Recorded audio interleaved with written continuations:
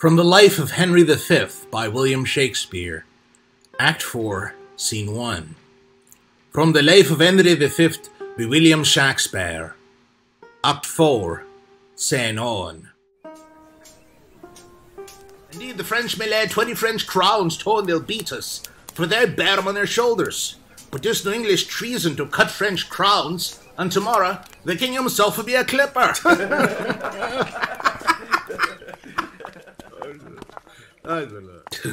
Upon the king, let us our lives, our souls, our debts, our careful waves, our children, and our sins lie on the king.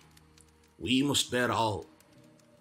Oh, hard condition, twin born with greatness, subject to the breath of every fool whose sense no more can feel but his own wringing. What infinite heart says must kings neglect, that private men enjoy?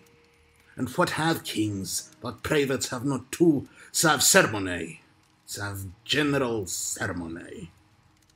And what art thou idle ceremony? What kind of God art thou that sufferest more mortal griefs than do thy worshippers? What are thy rents? What are thy comings in? Oh, ceremony, show me what thy worth. What is thy soul of adoration? Art thou aught else but class, degree, and form, creating awe and fair in other men, wherein thou art less happy being fared than thine faring? What drink'st thou oft instead of homage sweet, but poisoned flattery? Oh, be sick, greatness, and bid thy ceremony give thee cure. Think'st thou the fairy favour will go out with titles blown from adoration? Will it give place to flexure and low bending? Canst thou, when thou command'st the beggar's knee, command the health of it? No, thou proud dream, that play so subtly with a king's repose. I am a king not fain thee, and I know 'tis not the balm, the sceptre, and the ball, the sword, the mass, the crown imperial, the intertissue, the robe of gold and pearl, the farsed title running for the king, the throne he sits on, nor the tide of pomp that baits upon the high shore of this world. No, not all theirs, thrice gorgeous ceremony, not all theirs lied in bed majestic all can sleep so soundly as the wretched slave, who with a body filled and vacant mind gets him to rest crammed with distressful bread, never sees horrid night, the child of hell, but like a lackey from the rise to set, sweats in the eye of Phoebus, and all night sleeps in Elysium. Next day after dawn doth raise and help Hyperion to his horse, and follows so the ever-running year with profitable labour to his grave. And but for ceremony, such a wretch winding up days with toil and nights with sleep, at the forehand and vantage of a king. The slave, member of the country's pace, enjoys it, but in gross brain little wots what watch the king keeps to maintain the pace, was ours the peasant best advantages. Lord, your nobles, jealous of your absence, seek through your camp to find you. Good old knecht, collect them all together at me tent. I'll be before thee. I shall do it, my lord. God.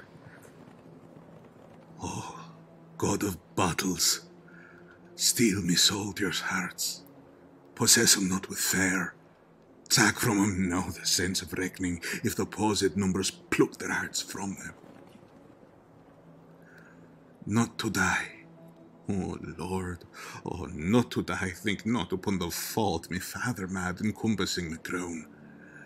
Richard's body have interred new, and on it have bestowed more contrite tears than from it issued forced drops of blood. 500 poor I have in yearly pay, who twice a day their withered hands hold up toward heaven, to pardon blood. And they have built 2 chantries, where the sad and solemn priest sings still for Richard's soul. More will they do, though all that they can do is nothing worth.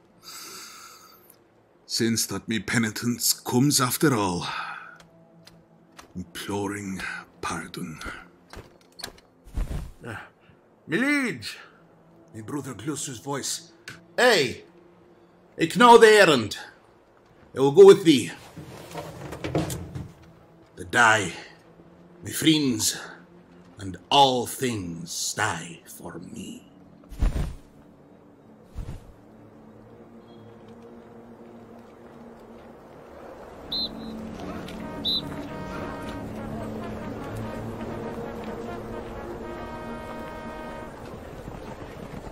If you liked this video and want to help me make more things like it, consider making a pledge at my Patreon account.